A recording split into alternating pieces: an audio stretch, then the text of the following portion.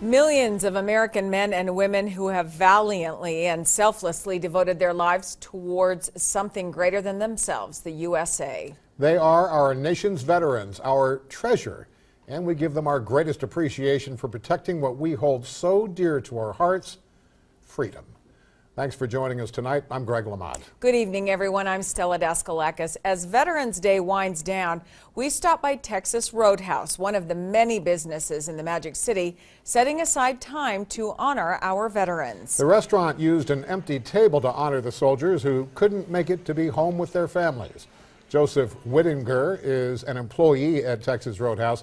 He says he wanted to make this Veterans Day more special than the restaurant has in the past. He says being able to hear the stories about what veterans have gone through is amazing.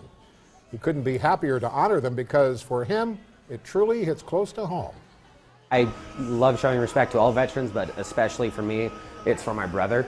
My brother has been in the Air Force for 13 years. One of the people I look up to the most. He's my biggest hero, and it's kind of my way of showing him respect, making sure we do something special like this.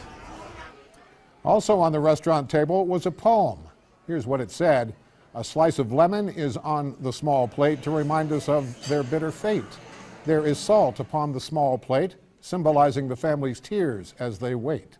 The glass is inverted. They cannot toast with us tonight.